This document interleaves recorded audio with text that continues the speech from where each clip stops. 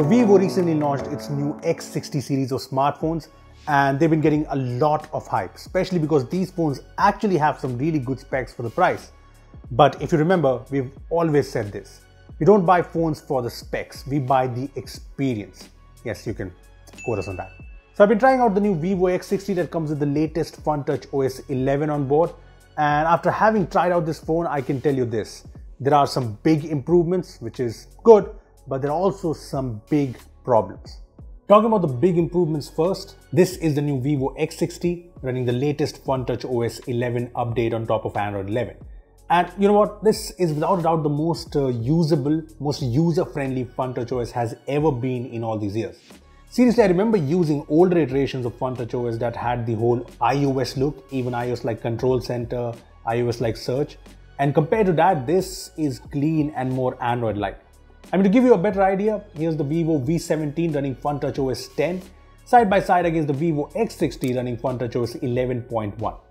Now first up, as you can see, the icons are flatter all around and more modern looking in FuntouchOS 11. The app drawer also has this more cleaner and nicer look. The notification shade is better and quick settings are now at the proper place. Yes, the iOS control center is gone. I like that the whole look here is close to stock Android, which is a good thing. Now there are more examples, like the settings page has better categorization of options. And I like that you don't have to do extra steps to turn on things like the dark theme.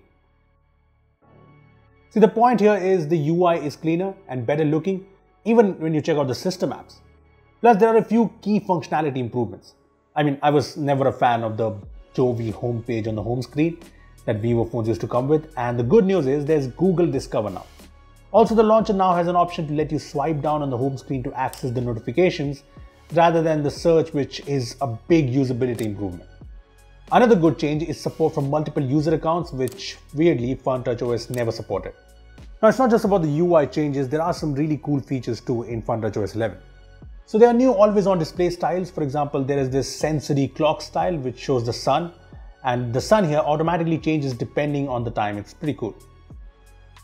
There's also a new Ultra game mode which brings some interesting features like 4D vibration, advancements for better visuals in games, and more. S-Capture is better too. It lets you record the screen with system audio. It lets you record a GIF, and there are a ton of screenshot options, as you can see. Now there are other new features in FuntouchOS 11, and I definitely like the new UI improvement. But let's talk about the big problems now. First up, every single Vivo app, every single Vivo feature has its own privacy statement and privacy terms. Yep, 2 of them. I mean, it gets annoying after a while. Imagine getting these prompts every single time you open an app on your brand new 40,000 costing smartphone. Now, I did not go through each and every single privacy policy in all of these apps, but the ones I did go through were really shady. For example, the Vivo browser's privacy terms clearly states that it collects the device ID, OS details, the country, network type, usage duration, photo and video files, and more. And below it states that Vivo will retain your personal data for 3 years, and they may also share data with third parties. Here's another example. The iManager app's privacy terms mention it collects the OS details, GUID, and photos, videos, and other files. And below it says this data will only be processed locally on the device. But then there's also mention of sharing data with third parties. Now, I'm pretty sure a lot of other privacy terms in this OS are shady, so yeah, FuntouchOS is not so fun on the privacy front. Also, the UI might have gotten better, but there's still bloatware, ads, and recommendations. First up, there's a lot of bloatware here. There's Facebook, Netflix, Moj, Prime Video, Daily Hunt, Flipkart, Snapchat, PhonePe, Amazon. And while these are uninstallable, you also get this hot apps and hot games folder. And you know what? These are not hot, definitely. Can't be uninstalled, and they're not exactly folders. They're basically app recommendations. Now, along with all the bloatware, you also get a lot of Vivo apps. I mean, the important system apps like the clock, the calendar are fine, but who needs the Vivo App Store?